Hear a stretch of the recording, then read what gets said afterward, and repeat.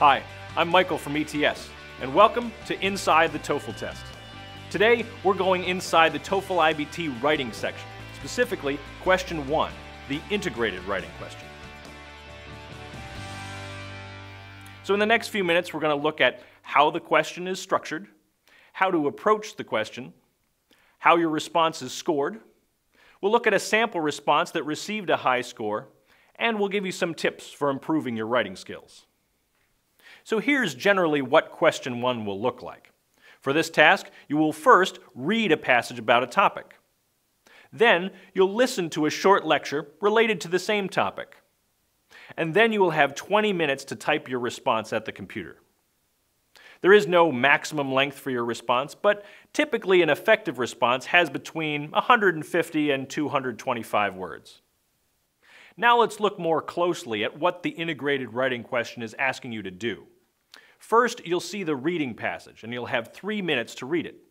So as you read, look for the main idea of the passage and take notes about key points that relate to that main idea. You don't need to memorize the passage because it will reappear on your screen when it's time to write.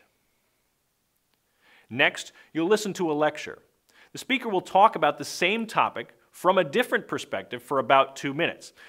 As you listen, you can take notes on your scratch paper.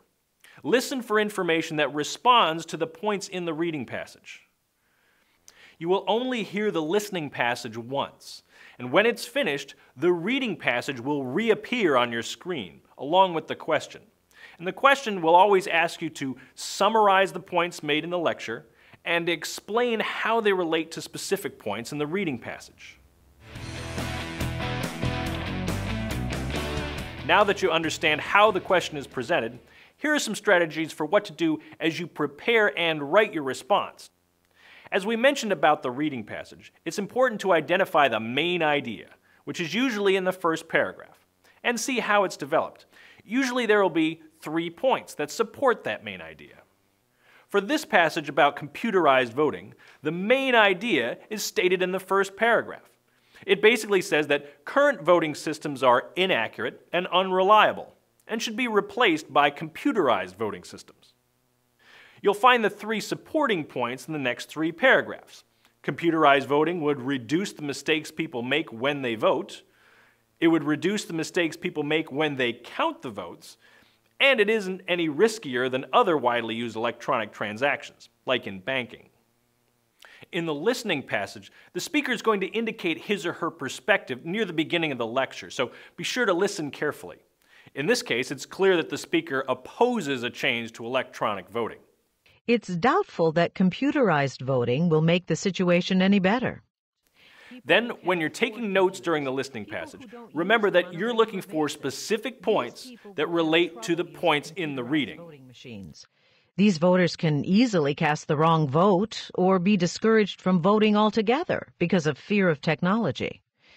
Furthermore, it's true that humans make mistakes when they count up ballots by hand. But are we sure that computers will do a better job? After all, computers are programmed by humans, so human error can show up in mistakes in their programs. And in many voting systems, there is no physical record of the votes, so a computer recount in the case of a suspected error is impossible. As for our trust of computer technology for banking and communications, remember one thing. These systems are used daily, and they are used heavily. But voting happens only once every 2 years nationally in the United States, and not much more than twice a year in many local areas. This is hardly sufficient for us to develop confidence that computerized voting can be fully trusted. In this example, the speaker makes several points. So after you find those key points in the lecture, you may be able to match up those points with the main points from the reading. Finally, and this may sound obvious, make sure you answer the question. The question will always ask you to summarize the lecture, and it will always ask you how the lecture responds to the points made in the reading passage. So if you only write about what's in the reading passage, you're not answering the question. Before the test, make sure you understand what the raters are looking for and how each question is scored. The tasks in the writing section will each be given an overall score from 0 to 5. For question 1, the integrated writing question, raters are looking for 3 main things: accurate development, organization, and language use. First, accurate development. The raters are looking for how well you're able to select important information from the lecture, then clearly present it in relation to the relevant information from the reading. Second, organization. This basically means a reader can read your essay from beginning to end without becoming confused. You can help the reader follow your ideas by writing in paragraphs and using good transitions. And avoid redundancy, which is saying the same things over and over, just using different words. The third criterion is language use. Raters are looking for things like sentence structure, word choice, and vocabulary. It's also important that your use of grammar is strong and consistent, though it doesn't have to be perfect to get a top score. Now let's look at a sample response to this same question about computerized voting that received a score of 5 on a 5-point scale. This response is very well organized, and it does a very good job of selecting the important information from the points made in the lecture and explaining how the information relates to each of the claims made in the reading passage. First, it says that many voters are unfamiliar with computers, so some voters may end up not voting at all. And this counters the argument that computerized voting is more user-friendly and prevents the voting results from being distorted. Second, it directly challenges the argument that computerized voting will result in fewer miscounts by saying that computer programming errors could result in even larger miscounts or the loss of voting records. Third, it rejects the idea that computerized voting would be similar to computerized banking by pointing out that the computerized banking is only reliable because it is so frequently used, and that does not apply to voting. So overall, the response is well organized, and it shows the writer really understands how to explain the ways in which one source disagrees with another.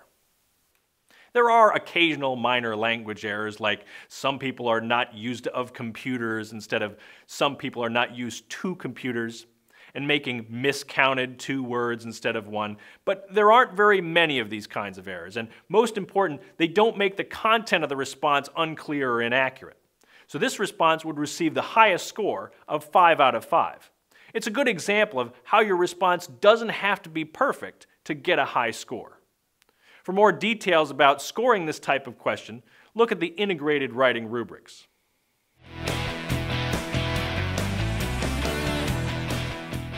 Now, here are a few tips that can help you improve your writing skills. First, practice paraphrasing, which is expressing the same idea in different ways. Knowing how to paraphrase is important because it gives you more options when you need to respond to a question.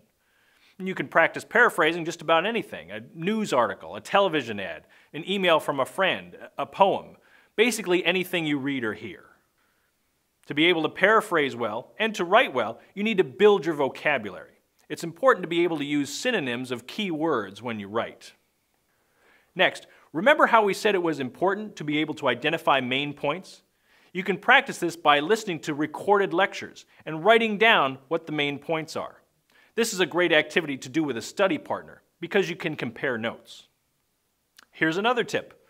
Read 2 articles that are on the same topic and write a summary of each. Then explain the ways in which they're similar and the ways that they're different. There are lots of ways to improve your English skills, but whatever you do, keep practicing. And good luck on your Toefl test.